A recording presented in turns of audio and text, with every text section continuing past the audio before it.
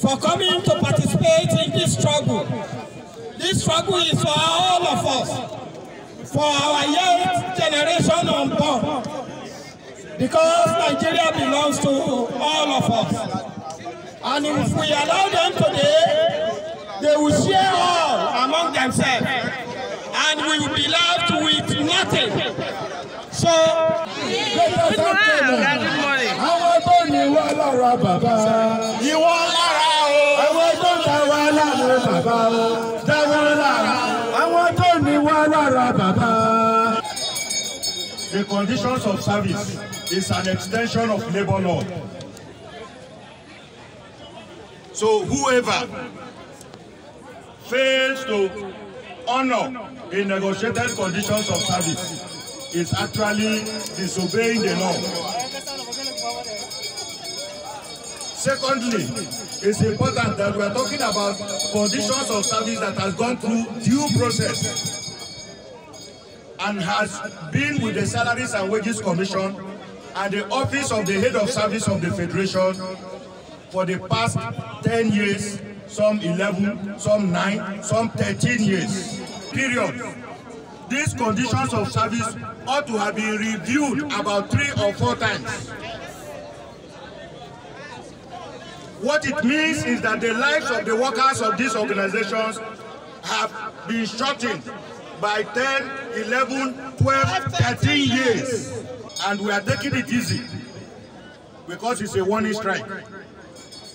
By next week, if this 2 days warning strike does not bring the result, it's going to be a complete and total lockdown.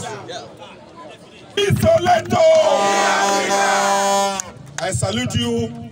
We are together in solidarity. Yes. The Nigerian Labour Congress is together with you in solidarity. Yes.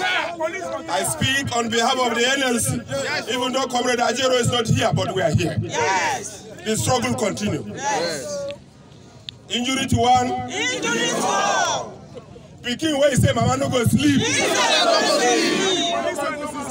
Pikin where he say mama no go sleep.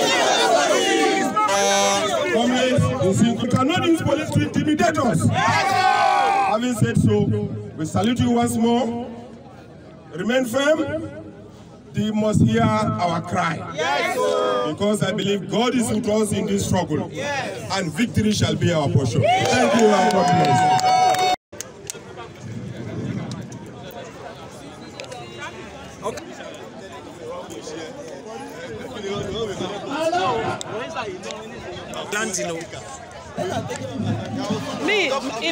We are very, very alive to the protection of our common patrimony.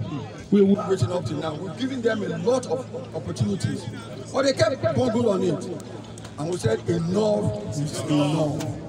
Enough is enough. So we can't take it any further. And this is why, like what Comrade said, if they are ready to play ball, they are equally ready to shield our swords.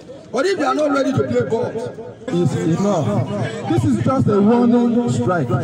By next week, I think the full-fledged strike will be on. And that is when you will see people who you have never seen. We will be more than this. And the action we will take will be more difficult than this.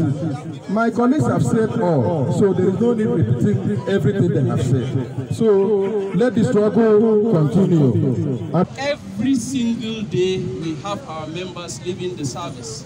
It is their desire that this document is approved so that their exit packages will be enhanced. But we keep waiting and they leave the service and nothing happens. Should we continue forever? No. So you understand where we stand.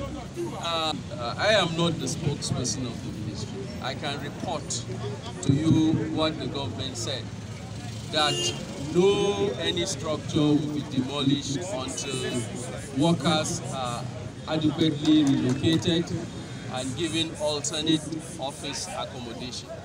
That was what they said.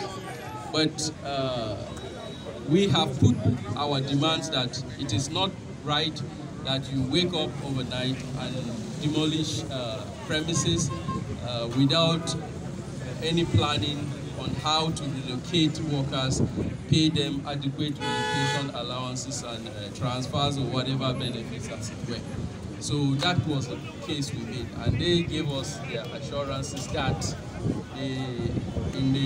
government would always say that there won't be any demolition until the right thing is done. So we will work with what they have said. So that's